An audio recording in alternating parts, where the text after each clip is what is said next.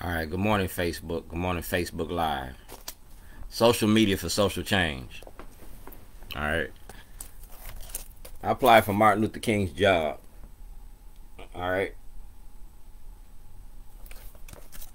And this is the results of it. All right. On February the 2nd at 8:58 a.m., I blew the whistle on Scott Shellenberger, Greg Bernstein, Governor O'Malley's mom machine, and the money they make behind the war on drugs. All right. I put it in books, and I got mail receipts to prove it. This is for Erek Barron of the Department of Justice because I need a federal and a state audit. Erek Barron. This is Brian Frosh, 2016. Erek Barron. That's Judge Mayor Brandon Scott.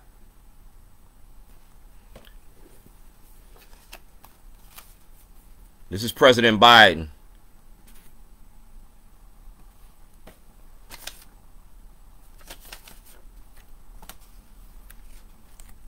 See that? Visitors, States Attorney's Office. Marilyn Mosby. She got that. I'm a whistleblower on the courts and the criminality in the courts behind the war on drugs. That's Governor Hogan. Governor Hogan's trying to reinvent stop and frisk and zero tolerance. And he's trying to do it in the black community. Reaganomics 101. That's Delegate Sheila Roof.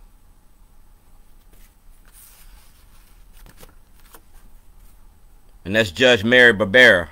Alright? Mary Barbera. I'm a whistleblower on the courts, and if you contact Chief Justice Roberts of the Supreme Court, you got my paperwork.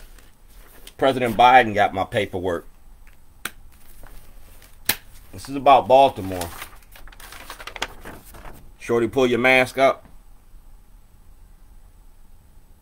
No, we on mask in Baltimore. That case right there. This case right here. Shorty, pull your mask up. No. I'm running for governor in 2020. And part of my governor's stance, part of my program, is exposing the corruption and the racism in the courts. We're talking about voter suppression by the Democratic and Republican Party. See that? Attorney Disciplinary Committee. Alright? My property was stolen in 2011. This property was stolen in 2011. The entire contents, and that's a September 2011. You see that? That's a body attachment. And nobody ever got locked up for that shit. That's a body attachment. This is what I did. I was making a movie. And I used the toilet to do it. This is a political statement. Alright? It's making a movie about the war on drugs. Just like the Westboro Baptist Church. I got a right to protest.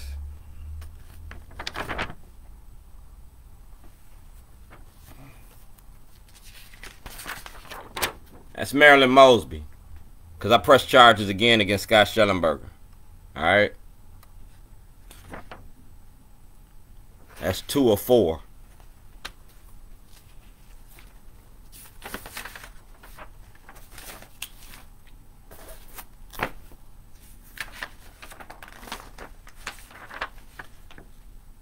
See that? Computer. See that? Dwayne Shorty Davis.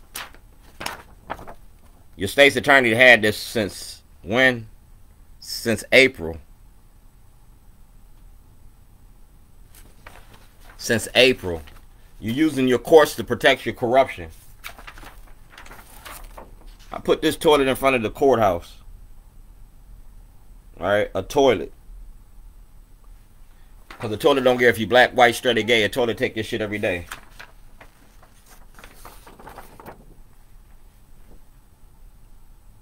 See that? Do not destroy this evidence. Do not destroy this evidence. I told y'all that back then. This is the criminal case.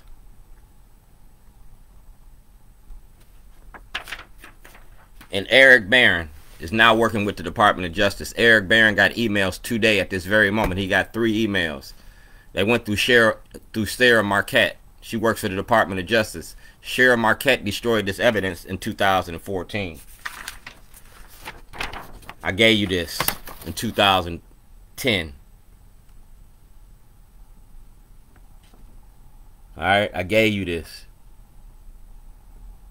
I got everything on film. And it's about your prison industry, like the Khalif Browder story. Says it right here. Whistleblower. See that? Whistleblower. A whistleblower in your prison industry. That's perfectly legal.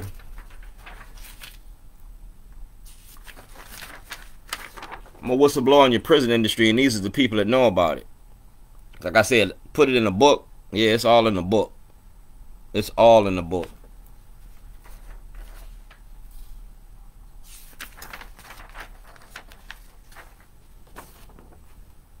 It's all in the book. FCC violations. I got ABC, NBC, CBS, CNN. Yeah, y'all put me out the presidential debate town hall. Man, that's not going to stop this from coming out. I'm running for governor in 2022. I'm running for governor in 2022 as a black Republican, as a free black man. Part of my thing is about exposing this corruption in the Democratic Party. These are the elected officials that knew about it. Alright, see that? Broshin knew about it. Moynihan, Gladden, McIntosh, Thelma Branch, McFadden, Jill P. Carter. You see that? Jill P. Carter knew about this. Y'all get mad because I be shitting on politicians. Jill P. Carter knew all about this. It's a movie release.